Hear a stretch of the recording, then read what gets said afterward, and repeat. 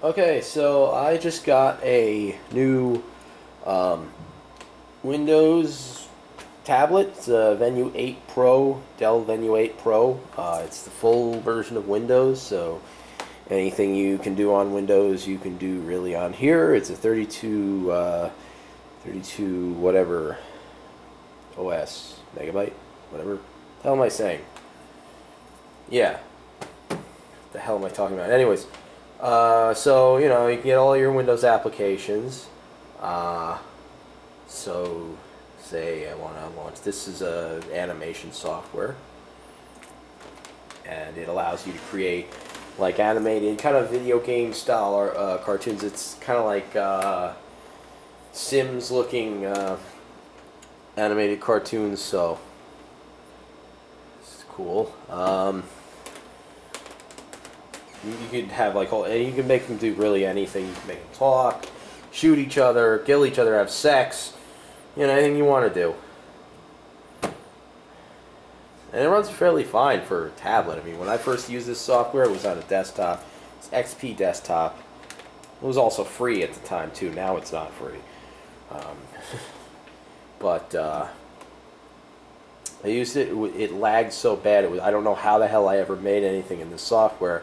Because I had just like a shitty machines it was, I don't know how many years old that thing was, but it was not really up to the task. And, right now you see I can move around here. I can spin by holding that and tapping. You can spin the camera. You can pinch to zoom, I believe, as well. So yeah, you can make the guy talk. Yeah, have a little movie. Let me just play it. It's really ridiculously stupid, but what the hell? I made it in 5 seconds. I used to use this software all the time, but I kind of gave up on it when, whatever. Nobody watched the videos. I have a pussy with a gun. Hello. So, not very long.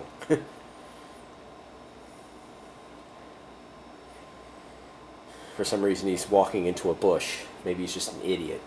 Alright, then you can like render it in HD. You can also do further editing in like say Sony Vegas, because again it's Windows, so you can use Sony Vegas. I have Steam on here. You can download your Steam games. Not everyone's gonna work. It's not that powerful, but some of them will. I've seen people playing Burnout Paradise, and unless you have an Xbox controller, you're going to need a workaround to play the games. You don't want to take an Xbox controller in your pocket or whatever. You're going to want some kind of way of playing the games, unlike on Android, iOS, where the games are optimized for touchscreens and they have touch controls. Windows doesn't really have that, but there are softwares to create touch controls for Windows. I have one of those right here. I haven't really used it. I looked it around at it, but right now I have not actually used it. But this allows you to actually download and create your own gamepad mapping, so you can like swipe around the screen. You can set it up the same way it would work on Android. So you want to swipe to look, or you want to do certain actions. Say swipe up makes you punch or something like that. So yeah, swipe up makes you jump. So there's that, and they have all these profiles you can use. These are just a few of them. All these, so you can automatically download pre-created profiles. There's no X input support yet, but they said that around the summertime there is going to be. So, and Steam streaming also works, so that's cool. You get your Steam streamings, and it works really well too. It's very good. So if the tablet can't really handle the game, it only works in your house. It's not like with Shield where you can stream over Wi-Fi. It's like the old Shield where you can only do it in your house. So there's that. So get out of Steam. Yeah, I don't have Sony Vegas on here or anything yet. But yeah, you got Fraps. You can use Fraps, or I'm sure you can use DX Story. Fraps is taking a little while. Yeah. So it's not the most optimal experience for a touchscreen. Even like this nonsense Nobody's going to use this. I mean, this really does. This thing is pointless. Yes, it works well with a touchscreen, but outside of that, there's not much function here. So, don't care. So go back to the desktop. This is where you're more than likely going to be spending most of your time at the desktop. You get your emulators too, which PC has a lot of emulators for a lot of different things. So we have Null DC. You can run Dreamcast games. You do, like I said, I have a profile I haven't fully set up yet for touch controls, but you should be able to do that. It's a little kind of frustrating sometimes to get out of programs because, I don't know, it doesn't seem like there's an actual real set in stone way to do so. So yeah, there's that. You know, you get your Chrome browsers and stuff. There's a micro SD slot, so you can. I think it's up to 128 gigs of support. The internal memories 32 gigs. It's not the most, but for the price it was cool. It's $250, and has. I mean, like I have here the Nexus 7, the original Nexus. Not the original, the 2014, 2013, whatever it was. Nexus 7. Doesn't even have external storage in any way. Runs Android. Android's cool. It's a nice operating system. Definitely. I've been using it for quite some time and I love it. But it's not as open as Windows.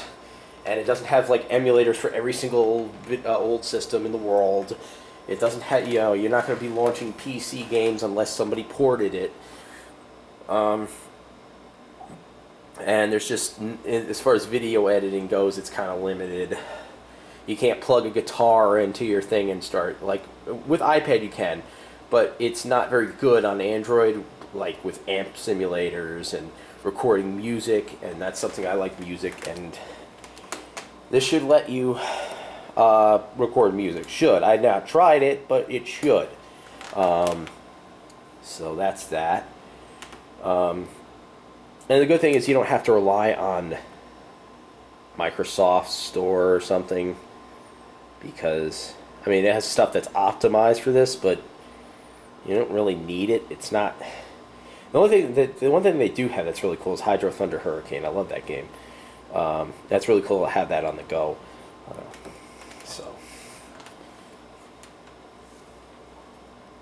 Had a little bit of a problem there. Alright, so let's see. I installed a application to get the start screen back. The normal start screen. There's so many ways to get to the start screen already. There's like 3 ways to get to the start screen. So I think it would be cool to have that as opposed to just, they have that, and they also have a physical button over here for getting to the start screen, that start screen. So why not have this start screen as well? So there you go. And you know, like I said, you get all your PC applications are portable, and they don't require internet connections for streaming, which is nice. And this performs really well. It has great performance. I've not really had a problem there. So I will be doing stuff with this. It's a very thin tablet, by the way, fairly thin. Nice rubberized back. That's that.